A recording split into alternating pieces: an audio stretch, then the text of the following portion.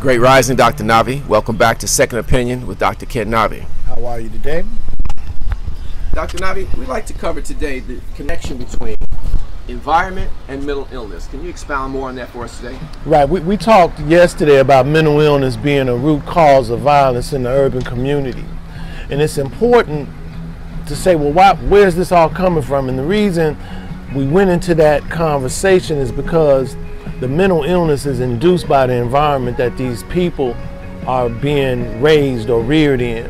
And so in order to talk about it, we have to bring up broader topics. And the topic we're going to bring up today is epigenetics and transgenerational epigenetics.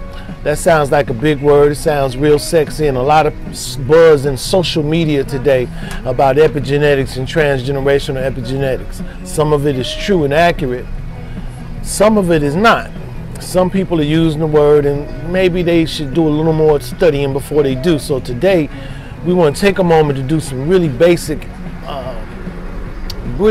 discussions regarding the DNA, regarding genes, genetic machinery as such. And I'm sure that I'm not going to talk over any of the lay people's heads in this issue.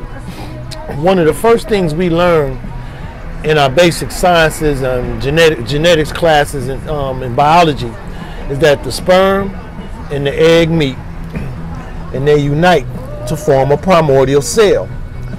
One strand of DNA from each parent is donated to this primordial cell, and it makes DNA, which is the precursor for every cell in the body. Now, what we get out of this primordial cell is hair, skin, bone, but we also get nervous tissue. We get cardiovascular tissue like heart. We get kidney. We also get breast tissue. We get thyroid tissue. We get prostate. Okay? So basically, what we're looking at is specialized tissues versus unspecialized tissues. The reason I want to say this is because the new science out called epigenetics teaches us that what we originally thought is once this DNA fusion has occurred and this differentiation into basic cells has occurred, that this process was fixed and that the function and expression of the DNA of these cells was stayed and was unchangeable, immutable. That's not true. What occurs when we go from this primordial cell to all of this differentiation into a normal human being, we found that there's a process to the gene, or a part of the gene called the epigene. The epigene is it's genetic material that's attached to the gene. And this genetic material has the ability, under certain environmental conditions, to change the cellular expression of the cells that are affected. What does that mean? That a brain tissue or nervous system or neural tissue is no longer fixed and stagnant, but can be changed by environment. Heart, kidney, breast, thyroid, prostate, and other glandular tissues, organ tissues, are changeable under these environmental conditions. Liken the epigene to the software of a computer. Liken the human body to the hardware.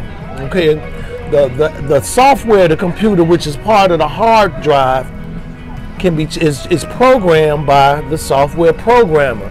The environment is the software programmer. So under a certain environment, the software programmer, which is the environment, can cause the epigene to unwrap and send chemical signals down to the gene and cause the gene to change itself in expression.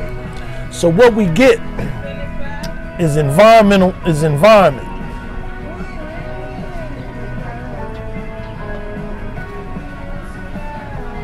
Causing changes to the epigene of the cells and leading to pathological conditions inside of the human being.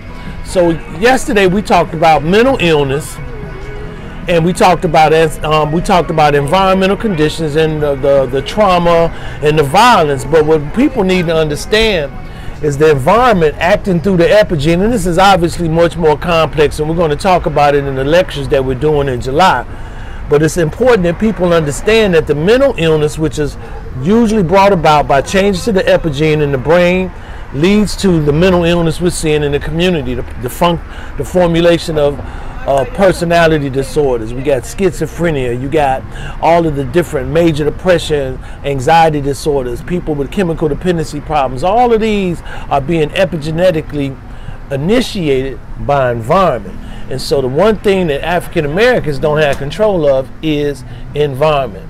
So to wrap this up for today's lecture is simply to say, ancestral trauma and epigenetics in the future is one of the most important pieces that we need to be talking about as a community, because with the presidential election coming, it needs to be on the forefront of what we're putting in front of the candidates regarding what are you going to do to reverse the effects of ancestral trauma epigenetics in the future. Tomorrow we're going to talk about transgenerational epigenetics, and we're going to talk about how environmental influences on the parent lead to epigenetic changes in the child and disease condition potential in the offspring of those so affected. Thank you. My name's Kid Noppin.